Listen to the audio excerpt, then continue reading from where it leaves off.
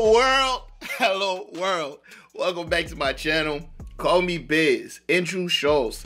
I just seen his roast of Tom Brady.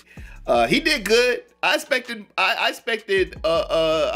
more. I'm not gonna lie, I expected more just because of his crowd work.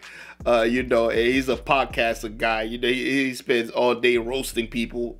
But he did good. He did good. Andrew, man, the evolution of Andrew and that haircut is wild, man. Since Guy Code, I was introduced to this guy from Guy Code, and he is funny. He is funny. Some of his podcast takes, I don't know, but like as a comedian, this guy is hilarious. So let's go ahead and watch. This is Los Angeles. Get these jokes. I seen the thumbnail, so I think it's about Diddy. There was this clip going around where he was talking about Meek.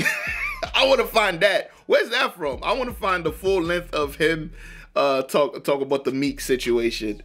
Yeah. Anyways, look, if you enjoyed this content, hit that subscribe button. Like the video if you like the video. Leave a comment. Let me know you were here. No more ghost watching, all right? If you ain't got nothing to say, just be like, I was here. That's love. I appreciate that. Let's go ahead and watch. Oh, I think DJ Academic just went on No Fragrant again.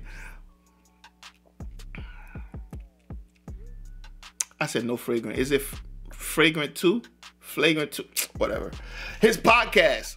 His podcast.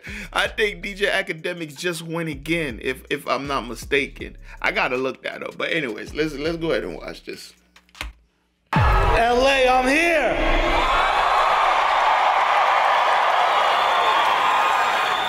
LA, I got tired, man. I got tired of the media trying to smear this great city. Every time I turn on the TV, they're saying you're a bunch of fucking criminals, drug addicts, and pedophiles, and it's bullshit. That is not the whole city. That is a very small, specific section of the city. It's called Diddy's house.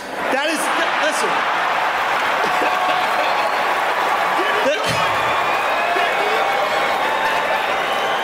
Is Diddy going to jail? What's the over-under? Someone asked Shohei Ohtani. I know he got the... Those Japanese love gambling, bro. Or I believe they call it driving. But whatever, man. Listen, this is the only reason I think he might be guilty is the evidence.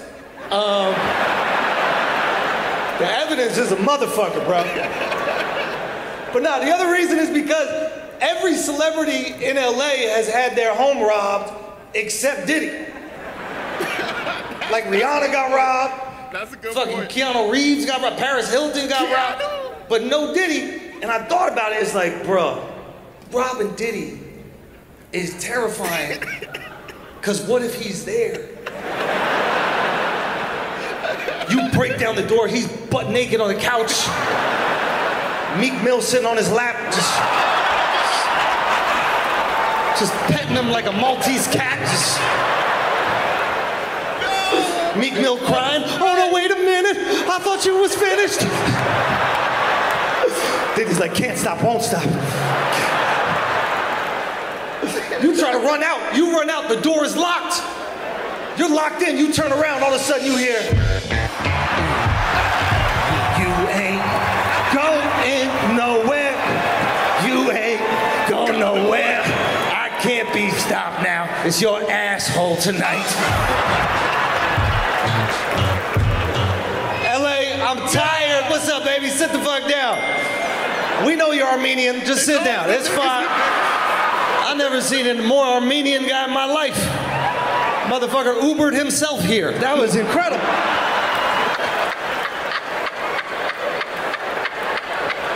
Shout out to Armos. We got Armos in the building. Bro, I love you, motherfucker. The greatest scam artists in America, bro. Maybe in the world. Undefeated in scams. Medical insurance, amazing. Choreographed car accidents, incredible. But the greatest scam that you guys have ever completed was convincing all of us you're not Mexican. When you are. We know you're Mexicans. You love Jesus, you fucking drive Postmates, and you barbecue with a wife beater. You're fucking Mexicans. Only difference is when an Armenian girl cheats on her boyfriend, she does it with a black guy. That's the only difference.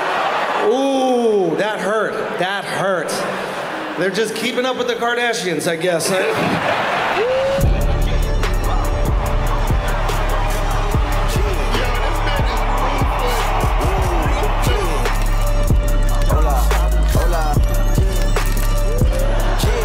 It's been a long time coming. They ain't cuffing my clock, they tugging it. Putting up numbers, 99 pounds, and I still kept it 100. Yeah, it's been a long time coming. They ain't cuffing my clock, they tugging it. Okay, the rest is just music. It's always the ones with the hits. You feel me? Like Diddy got all the hits, but I ain't gonna lie, man. Like Diddy, a lot of people have been skeptical of Diddy for a long time. Like you see everything that's surfacing. Well, the Drake and Kendrick beef kind of like distracted us from it, but all that was surfacing was crazy. And I feel like, you know, Diddy ain't going nowhere, man. Ain't nothing gonna happen to Diddy. Diddy ain't going nowhere, man. I feel like Diddy is well protected. You know, look how nobody has said a thing about Diddy since this Kendrick Lamar and Drake thing. Now they're trying to throw Drake in that position. They're trying to sacrifice Drake. Now, intro shows, man. Hilarious guy. Flagrant too. That's the name. Anyways, hilarious guy, man. Ruthless guy. That shot at Meek was messed up, yo. That shot at Meek was messed up. You know, but Meek, this guy, man. Take this guy's phone, bruh. Right, take this guy's phone. But all of that died down. Do I believe the victims of Diddy? I don't believe the dude, but I do believe Cassie. Just because, man, like, if you're not in hip-hop culture, you probably like, oh, Diddy, oh my God. But, yo, Diddy had a bad name ever since, like, the Tupac beef. He had a bad name even way before that. Like, just weird things were always happening around Diddy. Like, his colleagues just dying out of nowhere. Him throwing parties that got people killed. Like, Diddy, and yes, the gay rumors, too, has always been there. So, you know, the fact, but it has always been rumors and stuff. The fact that you start hearing like this guy is really like the boogeyman, and you know, and his fucking dudes in the ass is wild. Shit's wild. But that's all I said about that, man. Look, I'll see y'all in the next one. And guess what you better. Look, nah, actually, tell me what's next from Andrew. I'll see y'all in the next one. And guess what you better be, though. Peace.